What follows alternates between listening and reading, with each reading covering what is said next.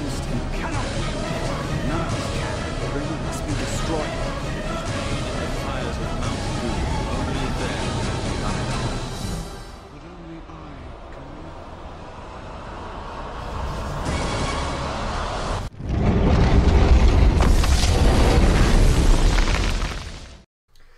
Welcome back, everybody, to another episode of, well, our first episode of Man vs. Film. My name is Lewis. I'm going to be representing today Lord of the Rings. My name's William today, and I'm going to be representing the best fandom ever, and that's Harry Potter. We'll debate that now. Like, does any debate? Oh, always. Come on. What? All right. Do you want to get into this straight up? Oh, no, by all means, ladies first. All right. So, Lord of the Rings is based off of a book written by Tolkien, and it created such a huge stir that this book was basically the most popular science fiction fantasy novel. Because back then there was sci-fi, but it was not what it is now. And it allowed for those authors and all that stuff to start up. And after Tolkien released Lord of the Rings and The Hobbit and The Silmarillion and The Lost Tales and all the other books that came after, the movie series started. There was animated movies in the 70s and 80s, and then there was The Lord of the Rings, The Hobbit, and now in the next few years we're going to have a miniseries from Amazon. So go ahead and do your intro. Oh, I'm sorry, you're done already? Yeah. Okay, no, that's cool. Let's see. Harry Potter. 7 books? Yeah. Right, and that was the first batch, right there. 7 books. Then 8 movies. Correct. A play, and not only just a play that opened in London, which has become extremely popular, but as of March of next year, it is opening on Broadway. And the year after is actually opening in New Zealand. Really? Yes, we're taking over everywhere. We'll see about that. And then, and on top of it, let's see, Fantastic Beasts came out. And next year we're getting The Crimes of Grindelwald, which are the first 2 in a 5-movie series. So now, quick math, 8 and 5, 13 movies. 13 movies. Still 7 books, because we know as a fandom, although the Cursed Child did come out, it's not really part of the series. It's, afterwards. So a playwright has come out. It has spawned 3 theme park attractions, three sections of theme parks in Orlando, in LA, and Japan. And I believe that the one in Hong Kong, or no, Taiwan, sorry. There's one in China, somewhere. I'm sorry where. But it's also has their own little Harry Potter as well. We are still the only ones that have the Hogwarts Express, though. So go Orlando. Really? Yes. Huh, I don't know. I can't even start to fathom how much merchandise it has spawned over the years. Yeah, and it's still spawning. Like, anything and everything you can think of has a Harry Potter logo. Wands, holsters, robes, outfits. The cosplay that is, has spawned, which I'm not taking away from, Lord of the Rings in this case, because I have seen some Lord of the Rings cosplaying, but there's a lot of Lord of the Rings. Every convention I've ever gone to has. In comparison, you'll always see, a couple students, a professor. Oh, we have an entire celebration every January. That is going to be year 5. For Tolkien's birthday, we always have a celebration that's all New Zealand goes up, and it's all explosions everywhere, and the whole country of New Zealand comes out and celebrates, because we don't have a theme park, but we have a country. And that whole country is the set for Lord of the Rings, and the set that you can explore not only a fake world that's created, but you could actually explore Mother Nature and see the world that Tolkien wanted to create and be one with nature, rather than just having an artificially packaged deal by a theme park. Yes, although we use an entire country as well, United Kingdom, and Edinburgh Castle is actually where they filmed everything outside of Hogwarts. So, us too, is our fandom. When I say us, I mean the Potter fandom. Have our own country that we can go visit, and there are tours. And on top of it, Warner Brothers opened their own section of Harry Potter in England, which, it's like the backlog tour of Harry Potter. Which that, and going back to the celebration, you guys have, the birthday of Tolkien. We have 3 days in Orlando where, the entire world comes in to this celebration. Last year, I've met people from like England, people from Europe. I believe there are also some Australians that I got to meet. So it's brought people together on different levels. And I don't know how deep we're going to get into this, but there are people that I know on a personal level that Harry Potter basically changed their lives. Not because they're like, oh yeah, I'm a magician, I'm a wizard. No, it's just the story of Harry Potter, and not even Harry Potter, but even some of the characters like Neville Longbottom that overcame the death of his parents and them being tortured, and people at first were laughing at him, and he was the kid that everything bad always happens to, but then as he grows up, he makes a name for himself. And there are kids out there which schools are schools, and there's always kids getting bullied and whatnot, and they lose themselves in these books, and they see that if they persevere, if they keep going, if they keep pushing, they're going to be okay. Yeah, and that's what creates the fandoms, is the identifiability of a particular book, movie, or franchise that identifies for a particular person. I mean, it's supposed to bring people out of their shell, and I think Tolkien does that as well, because one of the main central themes that Gandalf is this all-powerful person. He is the mage. He is the wisdom of this whole kingdom and this world that Tolkien created, and he counts on the most innocent, small people to save the kingdom. And I think that is such a powerful message. These are literally people that they wanted to live their life, and they're happy with their life, living their everyday life. But they seeked adventure like every human does, and something out of the ordinary. But what they didn't know was that they were capable of doing what they were capable of. I mean, that's the great thing about Lord of the Rings, is that there's not just one all-powerful person. Every single person in Lord of the Rings, in the Fellowship, they all have their own power, and they all can stand on their own 100%. Unless you get shot by arrows and die in the first movie. Well, but I mean, and that's the other thing. It's like, it's very realistic, because you actually lose a main character in the first film, right off the bat. You lose a main character that was badass. His parents within the first 10 seconds of like. Yeah, but you don't identify with the parents, because this was literally a scene right at the beginning of the movie. But eventually you do. Okay, but because then you remember, like, the parents are the ones, or especially James Potter, one of the Marauders, and the Marauders map, which ends up helping Harry. So, and the way that J.K. wrote these books is like phenomenal, and I want to say, and I have read both Lord of the Rings and The Hobbit, but the detail that this lady put into the books, to where you think it's like it's not gonna matter, or there's no connection to it. She connects it like 4 books later, 5 books later, and you're like, wow, something that had been completely put in the back, and it's like, now I see like the connection between the arc. But that comes. If we're going into the writing of the books, there's no comparison to Tolkien and his poetic prose that he writes in Lord of the Rings. Yes, The Hobbit is a more dumbed down version. It's a childish version. It's meant for children.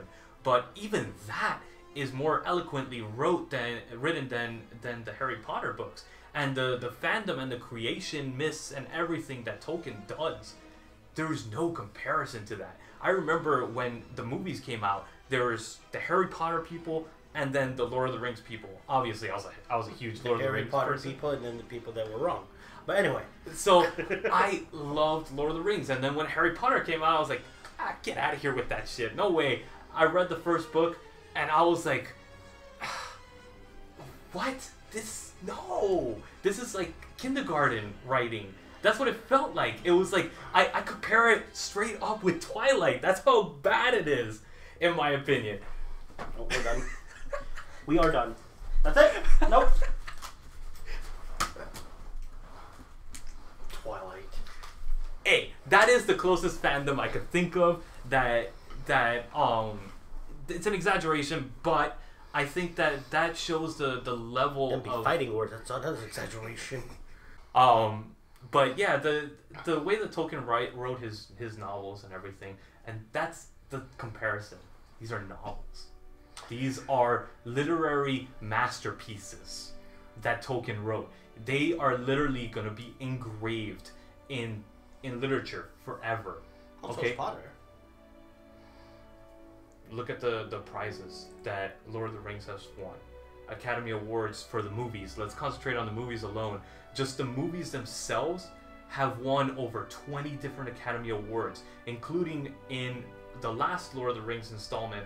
It won 13 out of the 13 that it was nominated and won for. Yeah, but I mean, Marissa They Tomei won were- an Academy Award for My Cousin Vinny. I mean, sometimes you get lucky.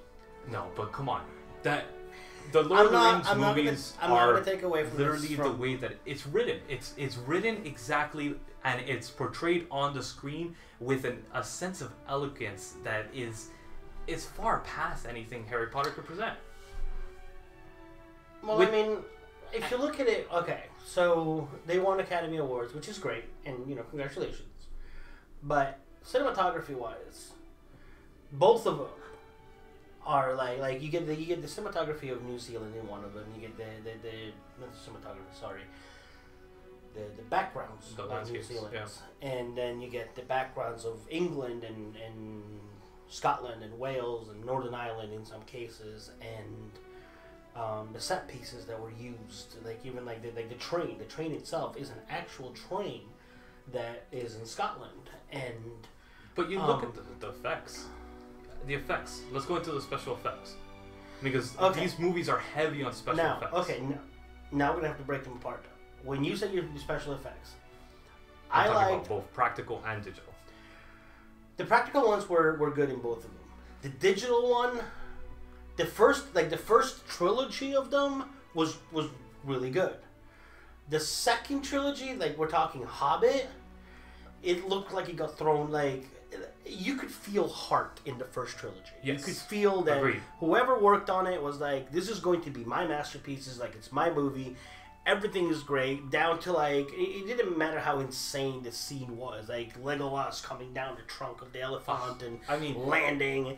that's and, what I'm and, talking and about, Gimli though. just going, no, that only counts as one, and that was That's great. the great thing about Lord of the Rings. It has humor, it has action, it has drama, it has romance, it has So that's fine. everything that everything you you could just imagine. listed, everything you just listed, Potter has though. And it's done excellently, masterfully. Now let's talk Hobbit. That's the problem. Hobbit. Harry Potter does not. What? Have It's magic? No, it's not. I'm like the done. whole thing's about magic. No, it's not. The effects in the first four, especially the first four Harry Potters, are atrocious when it comes to the special effects. And then let's not even go into the acting of the first two. The first Okay. two were ridiculous. First off, okay, so all right, so let's pause right there because we wouldn't go off into completely different tangents and never come back to the actual points. The Hobbit, the CGI of the Hobbit, the dragon looked great in the second one. Okay, well the defamation or the something Correct. of smog Yeah. or smoke or whatever it is. Smog. But then, and like anybody that has seen it will probably bring it up. Like that scene where Legolas is like jumping on falling bricks and basically defying gravity. I mean, that's And again, and the CGI Hobbit on is that meant as well. for It's like children. This is the closest Lord of the Rings will get to Harry Potter, going down to the level of the special effects going and back everything to that, 'cause story I wise. completely forgot to make that point. Yes, Tolkien wrote the way that he wrote, which is great. But the way that J.K. also wrote, she wrote so that anybody on any reading level that English may not even be their first language. It is basic by comparison to Tolkien, because so everybody can enjoy it. I read the Hobbit when I was in 7th grade, but I was living overseas. English was not my first language. Yeah. I was speaking Italian at home. I was living in a French-speaking country. I was learning English at school, so I had all these different... And it was so intricate and so, like the words were, like, you know, not basic, that it took so much away, and I hated it. Because every other word I had to sit there and go through a dictionary because I did not know what the meaning was. And it just felt like it was... When I read J.K. Rowling, although, yes, English was already more of a fluent language for me, I breezed through it. I understood what I was reading. It made it so... And that's, for me... But that's not... As an author, like, not that I am an author, but I'm saying if I was an author, I would much rather... maybe, like you say, dumb it down a little bit, but know that every person on any level and walk of life will be able to pick up my book and go, I can read this. That's Whereas the thing, it's like... Tolkien was translated into pretty much more languages than any other book known to man other than the Bible. Well, give it time, though, because Tolkien has been around a lot longer than Potter. But also... But Potter's already, now, like, any country that you go in, just about any country that you go in nowadays. Yeah. If you walk into a bookstore, chances are you'll find Potter in that language. Okay, you know, I've seen it in French, I've seen it in English, I've seen it, you know, obviously in English. Yeah. I've seen it in Italian, I've seen it, you know, in a lot Spanish. of different countries. Yeah, so, I agree, but I'm talking about, like, this is... The fandoms are... There's no comparison. The Harry Potter fandom is a lot more massive. And the reason why, I think, is that it's a newer book. It's only been around for, what, 20 years? Yeah, 96. Yeah, it's 20 years. 21 years. I believe. 21 years has been around. Tolkien's been around since the 30s.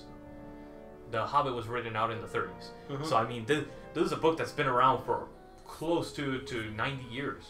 It's a big difference. So this is a book that, yes, it was not surpassed until the 90s as the highest grossing book of all time besides the Bible.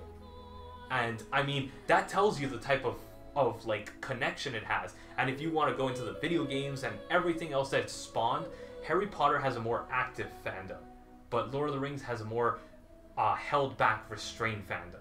They stay in their basements, they stay in their homes, and they watch the films. They go out in droves to watch the films. If you want to compare the box office grosses of the movies, and this the reason I want to go into the box office grosses is because it shows you the type of frenzy that the fandom has. All right, the what do you call it? The Lord of the Rings trilogy did $2.9 billion. The Hobbit trilogy did $2.9 billion. And then if you compare all the Harry Potter movies, it's about 2.7 billion. All 8 movies. And that tells you the type of what do you call it, like actual fandom there is. Because yeah, they're not active as Harry Potter, but they're there and they're massive. Okay, but and I would have to look, and that's not adjusted for inflation, by the way. The turnaround fandom for Harry Potter is at a much bigger level than Lord of the Rings. You know, and even now that, you know, with the new Fantastic Beasts series that is coming out, the kids that were watching Harry Potter when they were coming out are now the adults that are bringing their kids. Yeah, that's true. To bring to the, you know, to the new world of Harry Potter, the prequels, if you want to call them that. Yeah. And Which, again, the way that she's going to tie in 5 prequel movies into the 7 original stories. Let's see how that works out. Let's see how it works. But I mean, she's already doing it, because in the next movie, Dumbledore's going to be in it already. Grindelwald's going to be in it. Newt Scamander, if you actually look in Prisoner of Azkaban, I want to say, in the end credits, when there's like the maps, you see Newt Scamander Yeah, I saw that's that. walking around the halls. So even before she came out with this is what I mean when JK's like, she's thinking like 15 steps ahead. Either that, or she just grabbed the character name from the Harry Potter. Who knows? I mean that's the you can't analyze those because even Tolkien did the same thing with his series and all that. I mean, if you want to go into that, the mythology, full creation mythology of Middle Earth, and then also on top of that, he created like languages, full languages, written, spoken, and grammatical, like 3 different languages completely from scratch. Well, I mean, if you want to go into that, and I'll give him that. Right? You know, the counterpoint is that in I mean, he was a in linguist. the world of Harry Potter, That's what he was. other than Parseltongue, there really isn't any other language Yeah. to really be Yeah. spoken. You know, even the centaurs in the Forbidden Forest, they communicate, you know, in English. But I mean, like, yeah, I will give him that, you know, it's never easy to create a language, let alone 3. And how about the villains? Huh? How about the villains? Okay. The villains in yours are very clear cut. You have, you know, you have the bad guys, you have the Do you? orcs. They are. There's There's a lot of that's what I like about it, is that it has a lot of human traits in it. Look at Theoden. They're flawed individuals. They're all flawed.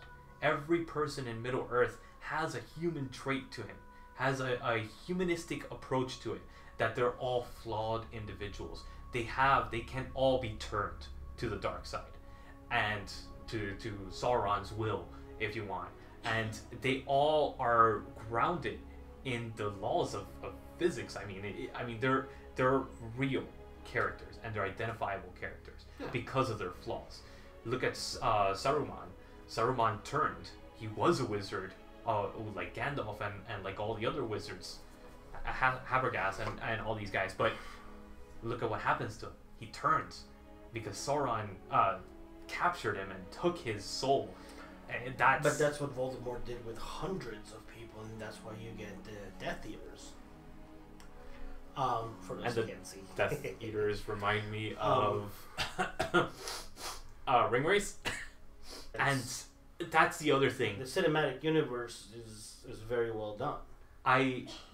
When I was looking at the what do you call it, the clips and stuff like that, trying to put together the intro for this, the first thing that I saw, there was no major Harry Potter battles that you could compare to Lord of the Rings.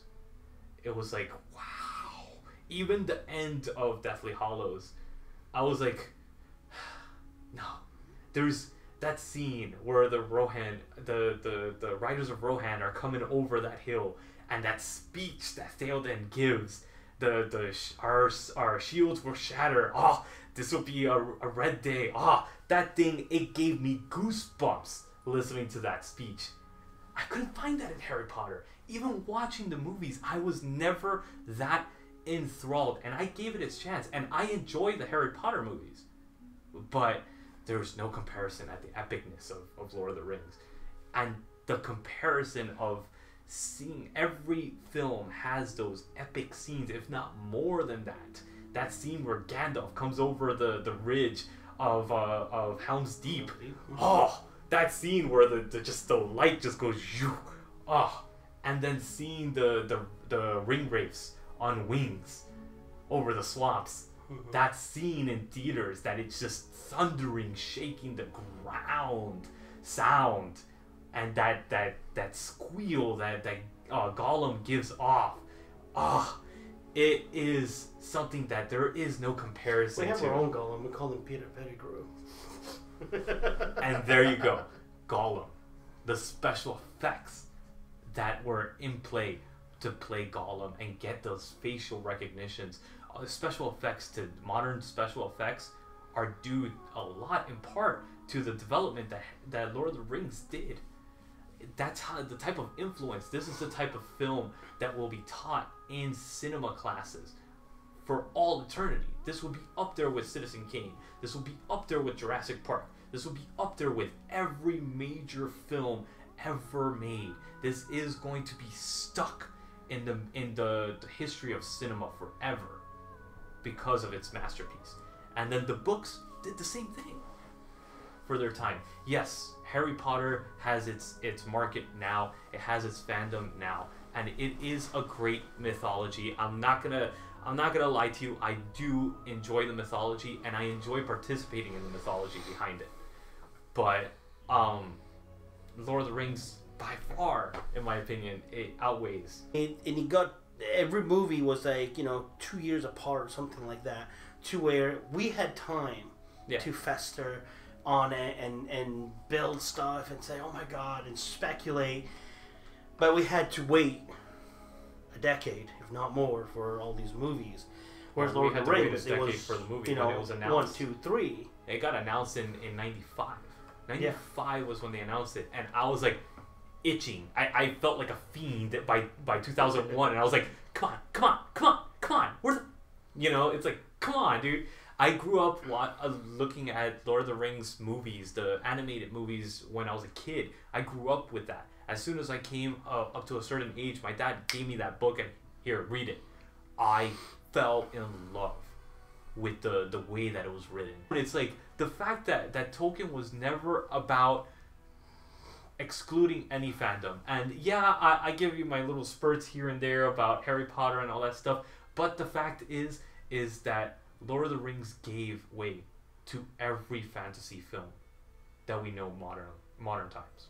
It was all original ideas, because he stole a lot of the ideas from King Arthur and the Round Table, Knights of the Round Table, a lot of English mythology that was already there. He grabbed that and made it his own.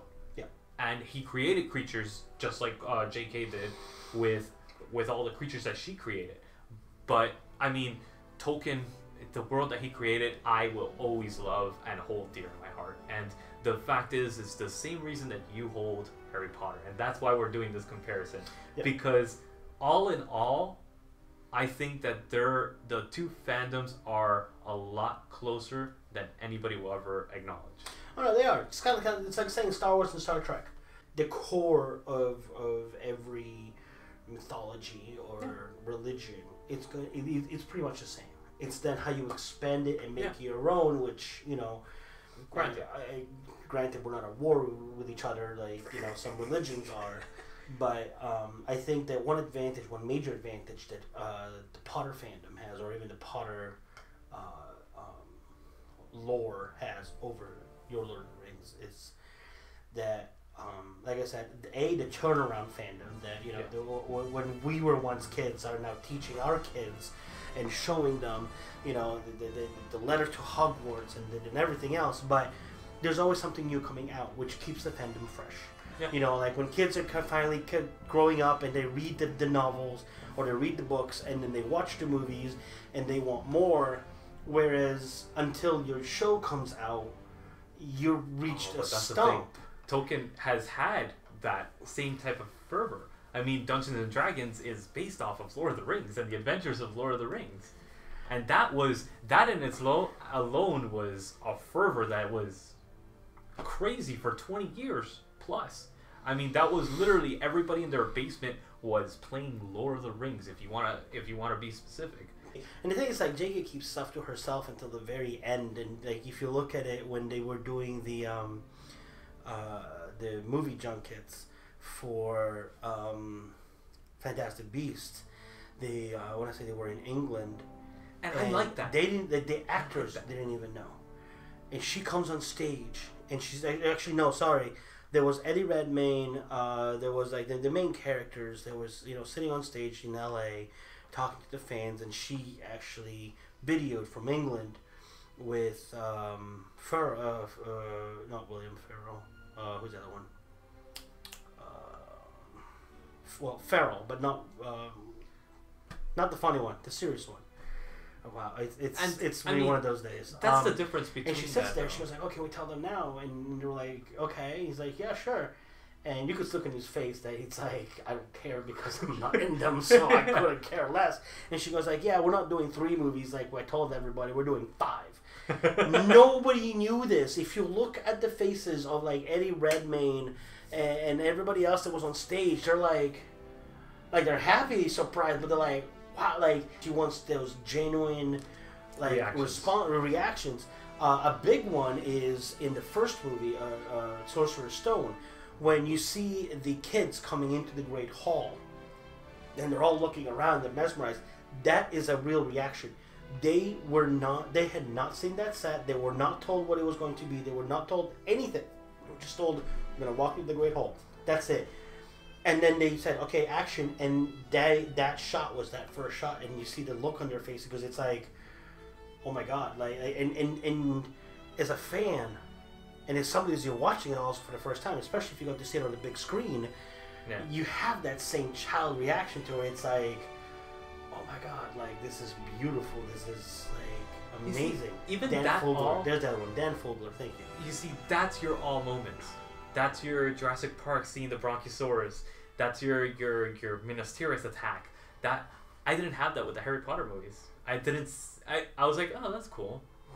That was my reaction, and that was probably your reaction to the King's Speech in Lord of the Rings because it didn't identify with you. It didn't give you that oomph like Harry Potter did. Well, the reason why it didn't, like, it did kind of like it's well written and it's well acted. Not taking away from that. The reason why it didn't really resound with me is because you watch a war movie, there's going to be that speech. For example, a big one. It was so Braveheart. beautifully done. Braveheart has it. You know, they can take our lives, but they'll never take our freedoms. Yeah. When you see that pull up and you see the massive army of horses, and you're like, and you just saw the siege empire that what do you call it, Mordor unleashed on Minas Tirith, Minas Tirith in itself is such an epic, beautiful landscape. I will give you the one big moment that to me I had you kind of like your reaction to it. I was like, was the moment where Legolas, Gimli, and who's the ranger? Aragorn jump out of the boat. This we're talking like the third movie at this point, and you think that it's just the three of them, and they start charging, and the army of the dead just comes out of nowhere. That gave me that moment where it's like, oh my god, that's so great. But it was also more like, you're about to get your asses kicked. That's great. Here we go. And you see them just spread out through like the city and everything. It's like this green mist. And that was great. Yeah. Kind of like, in the moment when Harry Potter, where they're building like this big cocoon over the castle. That was pretty epic. Yeah. To where and McGonagall's like, when she wakes up the stone guards, she's like, I always wanted to do that spell, and it's like, and when you get somebody like, but then he just goes McGonagall, and it falls apart, which was pretty awesome the way it falls apart. But I was like, really? That's it? All that work for bling, and it's done. And yeah, it cracks his wand, but it's like, well, you also have to remember, it was so anticlimactic. You have to remember, the way that the movie ended is not how the book ends. That was it just felt like big a cock thing. tease. That felt was like a a cock big. tease. That was like, a big, and into this day, it's like a big. You want to get a fandom riled up? That's one of them. The other one is in the fourth one where Harry Potter his name got picked in the for the tournament, and now I want to say Gandalf. It's not Gandalf. I'm going to get lynched for this. Dumbledore comes running down and he grabs it and he goes, "Did you put your name in the Goblet of Fire?" In the book, you'll see it on Tumblr. You see it everywhere. He said calmly. Lord of the Rings has theirs. Lord of the Rings has theirs. They do. Like, I'm freaking the stupid bitch that will go nameless, taking away the scene that was supposed to be done by Glorfindel. That scene where they're outrunning the what do you call it, the Nazgul, and with the wounded Frodo. And Liv Tyler? Yeah. Oh, fuck that bitch. Well, wait, what happened? Like, what? It wasn't supposed to be her. It's been a while. She's such a minor character that she's not in the Lord of the Rings, other than maybe one or two sentences. She's all appendix. character. Okay. That's all she is. So who was it supposed to be? It was supposed to be Glorfindel. I mean, let's conclude with Oh yeah, no. yeah. Lord of the Rings, I think I hold it dear to my heart because of the way I was raised. I grew up with it, and I honestly think that I connect with that particular fandom more because of that. I do enjoy the Harry Potter movies. I will never read the books though. I read the first one. I didn't enjoy it. Did you read Twilight though? Yeah. Oh, sure. He'll read Twilight, but he won't read Harry Potter. Okay. I read That Twilight. explains everything. Let's not go into that one. But go ahead. I mean, I will always be a much bigger Potter fan and Pothead, if you put it that way. Yeah, Potterhead. Because I mean, if you just look at the fandom that there is and how many lives it has changed, but also speaking personally, it taught me, and it was through this specific fandom that I learned that even it doesn't matter how young or how old you are, you can let your imagination run wild and let it run loose. And I've met people that have kids from 1 to years, they're 1 2 years old, to grandparents in their 60s, 70s, 80s, and he's taught me it doesn't matter, and prevail and push, and you will prevail. Never give up, never be pushed down. You know, when you think chips are down, don't stay down. Away from get back up, jumping back up. You know what I mean? Just keep going. Which I know Lord of the Rings has like that saying, but I think that's what the every connection fandom was does. made on this side, whereas Yeah. and it was also more enjoyable in the sense of it's not as dark. Like it gets dark towards the end, Yeah. but this is dark from the beginning. Yeah. You know what I mean? And there's a lot more death, and and the reason why I also believe is because this is more family friendly from from point of view where 2-year-olds can watch Harry Potter and be happy. And where I don't think that even you would show a 2-year-old No. sit down here, let's watch Lord of the Rings, Yeah, and now have a good night. Not gonna happen. That Balrog scene alone just.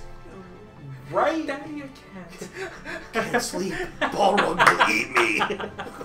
So, I mean, in conclusion, I think honestly what I think that this show is meant to do is meant to show the appreciation that each of us have for a particular fandom. Even though our both fandoms are pretty similar, they have the same type of fantasy aspects, they have the same type of aspects that it actually encourages you to rise up and lift your soul every time you read the book or watch the movie or fall into each of these characters. Whichever way you might enjoy doing it, whether it be in the video games, movies, books, whatever the case is. It's across every platform, and I think it identifies with a huge mass audience. And I think that's what we're trying to do in this, try to show you the different aspects of each of the fandoms.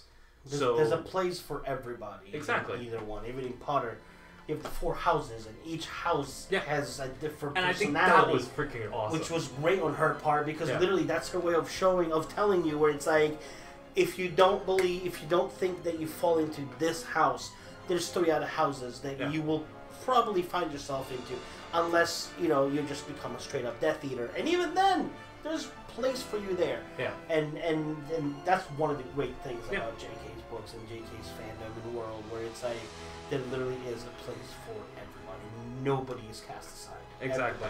And the same thing with Lord of the Rings. So, my name is Lewis, and I was representing Lord of the Rings today because, My name's Will, and I was representing the Potter fandom, Death Eaters Forever. And this is Man vs. Film, just doing the fandoms of Lord of the Rings and Harry Potter today. So I hope you guys enjoyed, and I hope you guys were able to check us out for another episode.